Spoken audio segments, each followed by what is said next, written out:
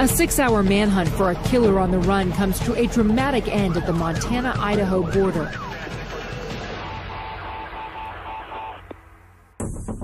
It's the morning of June 14, 2003. Earlier, over the radio, Deputy Sheriff David Conway gets word that an officer has been shot. Affirmative, Madison County officer is down.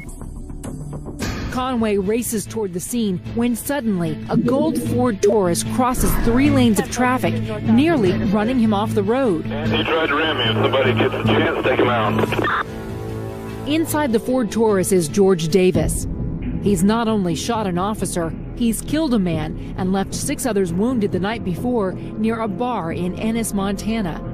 Michael Carroll was there. He had ran up a tab of 12 or 14 drinks and didn't have the funds to pay for it. It seemed like he was getting very, not just upset, but just like distraught about the whole issue of it. Carroll says he paid Davis bar tab, hoping he would leave. Davis does leave the bar, but he shows up outside moments later and suddenly opens fire. One of Carroll's friends is shot and killed crossing the street. George Davis then turns his gun on Michael Carroll. George Davis was in front of me. He raised the gun up and looked at me and kind of, with almost like black piercing eyes, seemed to like look right through me. I started to turn around and I was kind of squatched over, and he shot me, and the bullet had gone into right above my belly button. Luckily, someone pulls Carroll back inside the bar before Davis can shoot him again. But Carroll's girlfriend at the time is still outside, and Davis shoots her in the hip. Soon after, he goes back to his car and drives off.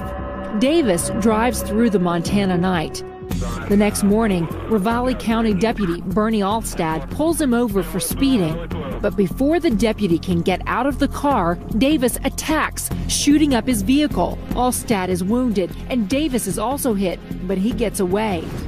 That's when Deputy Conway gets the call that an officer is down, and he's nearly run off the road. Montana Trooper Jason Hildenstab joins Conway in the chase. He's working an extra shift and just clocked in, so he's low on gas. That was going to be my first order of business, to go get my car filled up, and unknowing that I was going to be in a long, high-speed pursuit in a matter of minutes. But there's no time to lose, and before he knows it, Hildenstab is chasing George Davis at speeds reaching 120 miles per hour. My low fuel light has come on. I am going to run out pretty soon. Hildenstab is running on empty, and Conway can't keep up with Davis. 411, you intentionally this far back, or you not have the power? I'm just not having the power. Hildenstab takes the lead in the pursuit and edges closer to Davis, getting a better look at the suspect. He was looking up in his rearview mirror at me. I could see him doing that. He was kind of giving me the eyeball, and at one point he was combing his hair. During the pursuit, I was pretty stunned that he was that focused and not that relaxed. He had just been in a gunfight.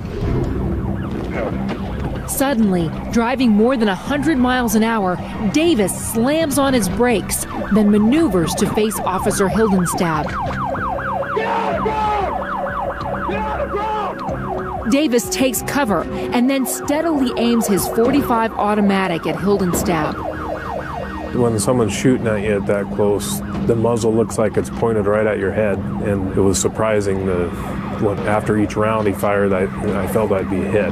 Hildenstab takes cover behind his vehicle, and he avoids Davis's fire. Deputy Conway arrives on the scene, but just as the 2 officers engage Davis, he jumps back in his car and speeds away. Hildenstab's car is riddled with bullets and inoperable, so he jumps in Conway's car to continue the pursuit. Multiple shots fired. Suspect is now moving again westbound, Highway 12 from 1-9. Davis drives completely out of sight, but there's a backup plan in motion. 440 is going to set up spikes at 113. Conway wants spikes to be set up down the road to deflate Davis's tires. By this point, the chase has almost reached the state line. Does Idaho have anyone in the area? Up ahead, an Idaho state policeman lays down the spikes with seconds to spare. They're coming! Watch out! Davis runs over the spikes. Air escapes rapidly from his tires, and he's slowing down. Come on, marker 2. He's sitting. But George Davis is not about to give up.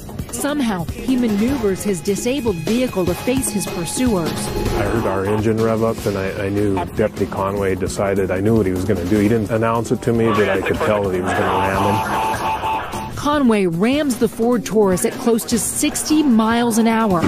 With the officers speeding toward him, Davis actually opens his door so he can get a clearer shot.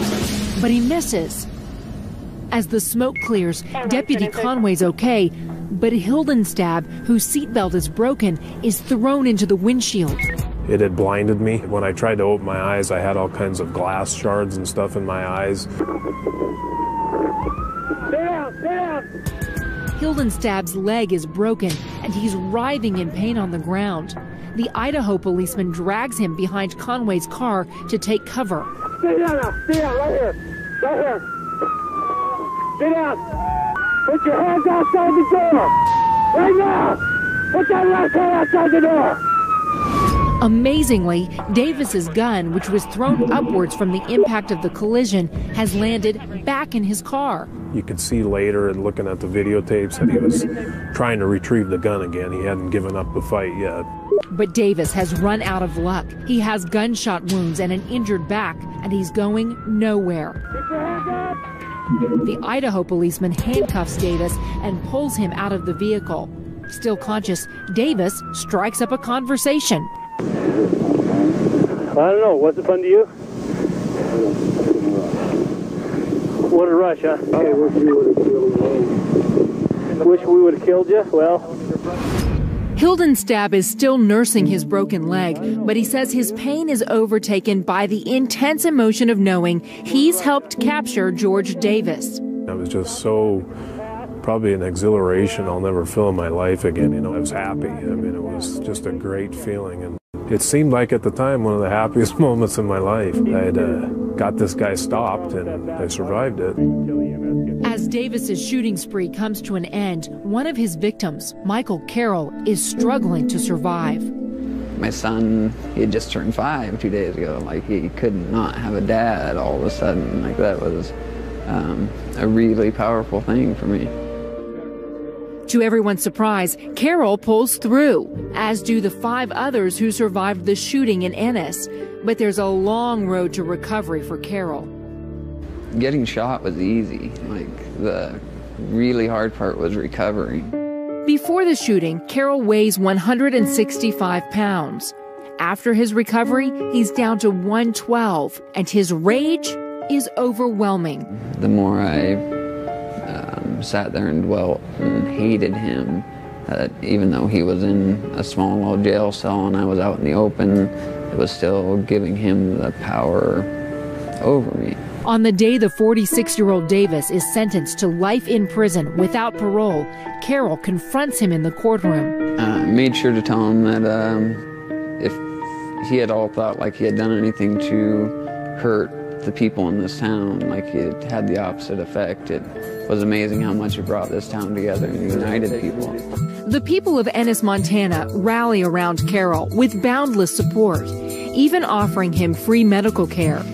Carroll and his son are closer than ever, and they don't have to worry about George Davis.